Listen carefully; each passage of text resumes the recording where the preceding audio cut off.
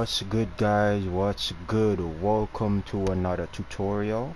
And before I get into anything, please hit the subscribe button. I do need the support because I want to be one of those people who make maps, and I have so much fun ideas for Fortnite creative maps, but I just need you guys to bring it to life where you guys can hop on and play the maps. Two things about my maps: they're extremely addictive and they're fun, and of course it gives you XP. So I don't hide my XP like some of those maps. I make sure you do what you need to do to get the XP. So let me go into a little bit of how I set up my XP. You know, when someone they say you got to do this and this and this and that, and you know, you get a chunk of XP. I literally don't do that. And what Fortnite does, Fortnite set your XP where it's reasonable. For me, if I'm going to give you a little bit of XP, I'm making sure that the little bit of XP is multiple.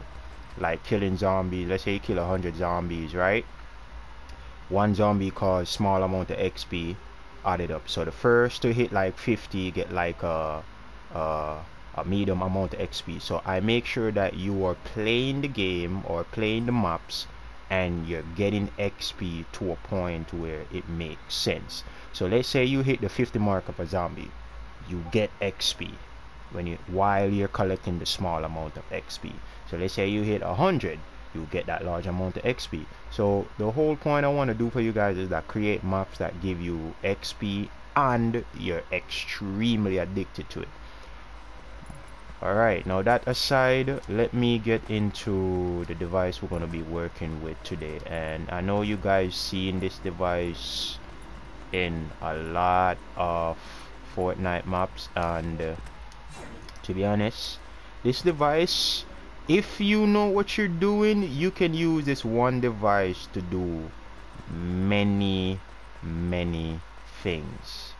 You can use this device to be you can use this device as a key. You can use this device as whatever your creative mind wants this device to be. You can do it, even though it got like let's see, 1 2 3 4 5 6 7 8 9 10 11 12 options, right? You can do 12 options with it. I don't need to explain this to you. This is self-explanatory, and I don't need to explain this as well. What I normally explain in the video is all the objectives and the options and all of that it can do. Alright, so let me just give you a little preview of what people normally use these coins or collectibles for. So as you can see, you got 3 and I can collect it. Bop, there you go. Bop, and there you go again. And the final one. So to win a match, I collect 3 coins. Alright, that's the basic use for this that's the basic use for this device right here. And the device is called collectibles object. So we're gonna start with the object. You got like tons and tons of, like literally tons and tons of icon for this, and image, and different, you know, you literally got a whole lot of option for this. Alright, so the scroll.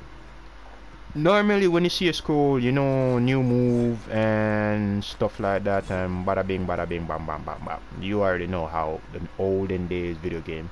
So let's say you grab this scroll, you can able to give the player access to jump.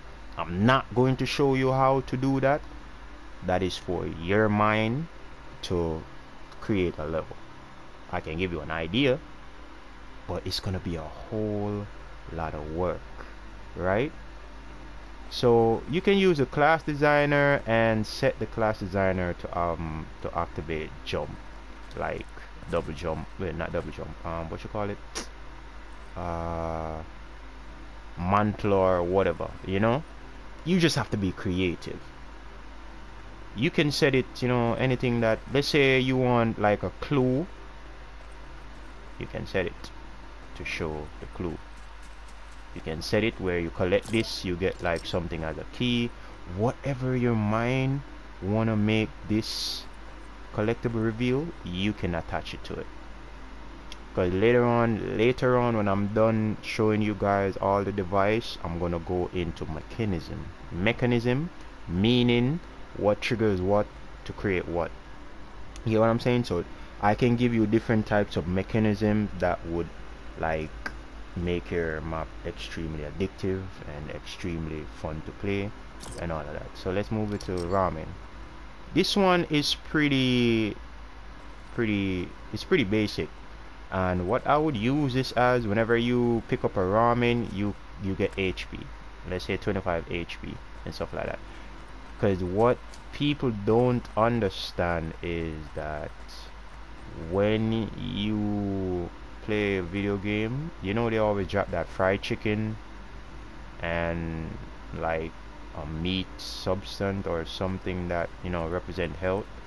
You can also use it. You can definitely also use it.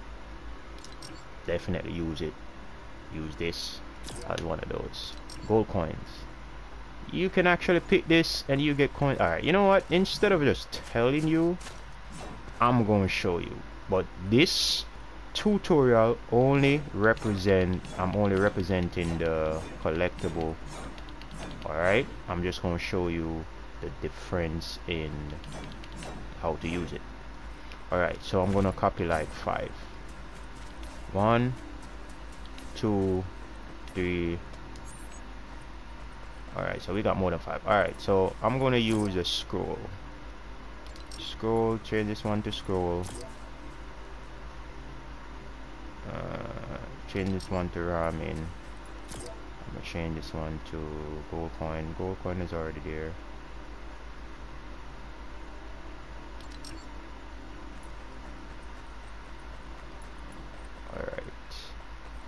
Alright, I don't want to use the music time because going into any music, what, yo, Fortnite, you kind of racist for that though. Watermelon, all of that. Okay.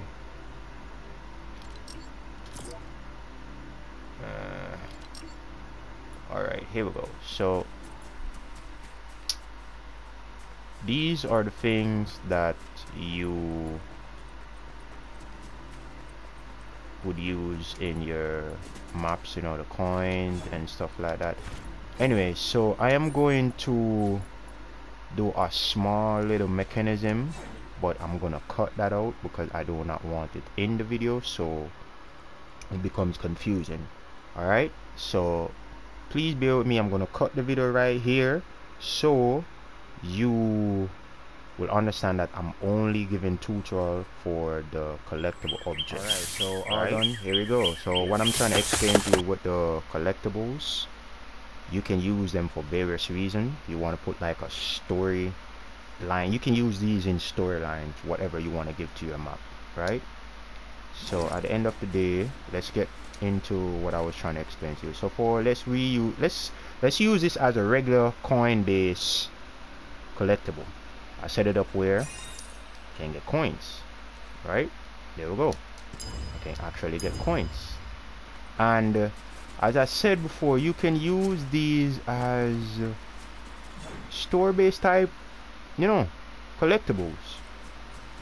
Boom, I got 25 shield, and it also give me health as well because I set it that way. Let's say you're playing against zombie, right? And you have these all over the map, or if you want to make sure that you set these in a way that, you know, people can actually, you can actually get health. But if you want to do like one of those platform games and you lose HP if you fall down the area, you can actually use that as the regeneration of life, you know what I'm saying? So you can use these any way you want. You just have to be creative. And for this one, I even give it a little story mode. There we go. Congratulations, you've learned the art of super jump. You know, yeah, so any given way you want to set your collectibles, that's how you can set them. So I'm just basically giving you the ideas of what you can use with the collectibles objective. So if you want to make like a coin based game where you know you get XP for collecting a coin and stuff like that, you know how it goes. Bop, this is my second coin, and bop, it ended the whole game. You get what I'm saying? So what I'm trying to do for you guys is that I'm trying to explain the various ways you can use your coins. You can use this as like a very exploring places and stuff like that, giving me like congratulations, you have learned how to fly, you have learned how to mantle, you have learned how to super jump, you have learned how to various things. Because this icon right here, obviously for video game, if you play a lot of video games, you see that's a secret scroll that gives you new abilities. So boom, there I go. Congratulations, you've learned the art of super jump. Enjoy. So you can make like a storyline for your map, and the collectibles is a nice little way to say, hey, grab this, you know, money. You can actually set it up where, let's say you need coins to buy different moves or different abilities, perks inside your maps. This is a nice way to use the collectibles. So I'm giving you various ideas. Let's say that's health and this is shield, and you can go around actually, you know, fighting monsters, using sword, whatever you want to do. So this is the reason why I'm giving the tutorial on the collectibles. So we're gonna move over to the options. We're gonna move over to the option, and I'm going to go give you a very good explanation on how to use the objective part, the collectible object part. Alright, so for all options we got different things. You can pick whatever you want. You can actually pick whatever you want. This one is not changing. Okay, here we go. See? Puzzle. That could be a clue. This could be like a mutagen or some mutating, you know, ability, you know, health, whatever you want. This also here can give you, it's basically a symbol for speed or something. What I'm trying to do for you is give you various ideas on, you know, what you could actually use with these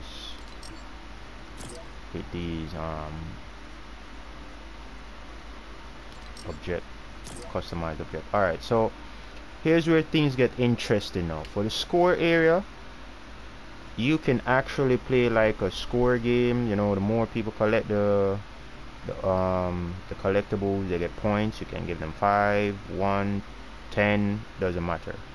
Once you set this here in the device, you're gonna have to go into the world map settings, island settings, which is right over here, and you go into the round section. So let's say the first player who collect 3 coins or 3 shoes or 3 this or 3 that ends the game, and you know that can actually give them XP. But based on what you want to do for your map, you can actually make your map something from start to end or ongoing, because you know, time limit, you can make a time limit infinite, you know, no time limit. So whatever you want your map to be, it's there. You just have to know your settings. So if you're going for like a collect coin base and you don't want the person to leave the map after they collect a certain amount, you can literally have something that reset everything, respawn every single collectibles, and they start again. But that's not my style of map creating. I want people to hop in the map again and again and again and again. I don't want to like force them to stay, because when you put no time limit on the map, you're forcing them to stay. You want to give them a choice to either you want to do a different map or continue playing. But nothing is wrong with having a map that has no time limit. But you want to give them the sense that say, hey, this is actually a really good map. Let's play it again and again and again and again. You know what I'm saying? So that's how I prefer people to make their maps, where people can just hop on it again and again and again and again and again and again. So that's what that's what my style of making map is. So that's where you go to, you know, make sure you score and all that. And if you want to do a map with no points collected, you have to turn the score to 0. So the ambience audio, I don't need to explain that. The collecting team, you already know. Whatever you want, the players on the team, yeah. So let's say player 1 cannot collect this, only player 1 can collect it, or player 2, you already know what to do right here. Allowed class, you already need to know what you're already supposed to know what class is. So the class designer, there you go. You get what I'm saying? So at the end of the day, that's something you should already know. I don't know if I give a tutorial on it, but if I do give a tutorial on it, I'm going to make sure that I go to 100% of that device. Consume if collectible by self, anyone, you know, anyone. So if the first person that grabs it, it's gone. You can set it that way. You know what I'm saying? So that's how you set the collectible to, you know, operate in the map or in the game. Visible to opposing team. You can have it visible to one team, everybody, or until collected, right? So I think I honestly think you should visible to everybody, but it depends on your map and what you're going for your map. That settings is basically, you know, whoever you want to see the objective, the collectible. So if you want team 1 to see it, set it to team 1. If you want team 2 to see it, set it to team 2. But you can make it collectible by all, but only a specific people. So it doesn't really matter what you want to go for, it's what you want to put in your map. Visible on game start, you can set it. Show pickup effect, you can set it. Only visible, audio, whatever you want to do. Whatever you want to set your stuff. Display score update. So if you want this to show up on the map, like how many person that collects it, that's what this is for. Reset HUD message score, that's how it is. When the device displays a score message on the HUD, should it start from 0? Whatever you want to do with that. There you go, the HUD message. Yo, they even add some new stuff where you can able to redecorate the words, and you have the collectible, can give it whichever color, you know, you want, custom color, you know. So that's basically everything about the collectible object. But if you have any form of question, feel free to ask in the comment, all of that. So it's nothing hard. It's definitely nothing hard.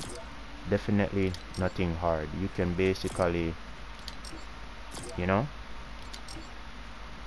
you basically can do whatever you want with these items, right? Do not pay attention to these. We're only focusing on the collectibles object, right? So anything you want, you can literally set them to work. Let's say you want this to revive someone. Let's say I got knocked and I want to collect this to revive. You can set it, but I'm not gonna show you mechanism until I'm done with every single devices, or if someone, you know, want me to do it. You can literally, yo, I have so many ideas and so many ways to do self revive.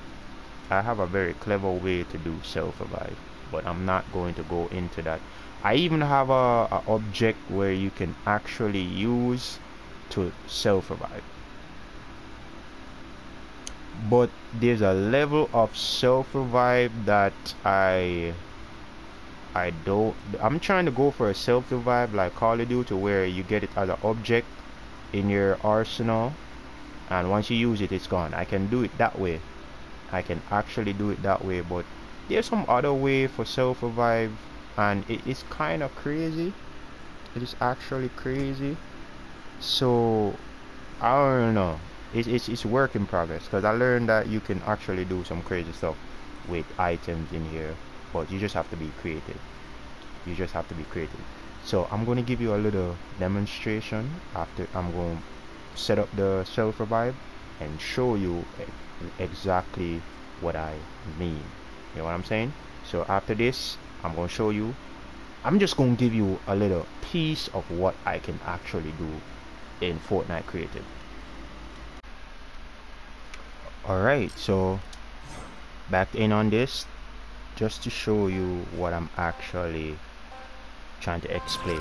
So as you already know, the collectible is the topic for this video, right? Oh nah, I shouldn't have collected that. That's crazy. Alright, so the collectible, as I said in my before all of this, was that you could make anything with this, even self-revive. I'm not gonna go into the whole how to make this self-revive, but I'm just gonna show you an idea. So I use this device right here, we're not gonna go into that, to knock myself, and as I can say, you can make self-revive using these. You know what I'm saying? So that's how it is. I can't do it again because the self-revive only activate once for the collectible. I would have to set it where it respawns.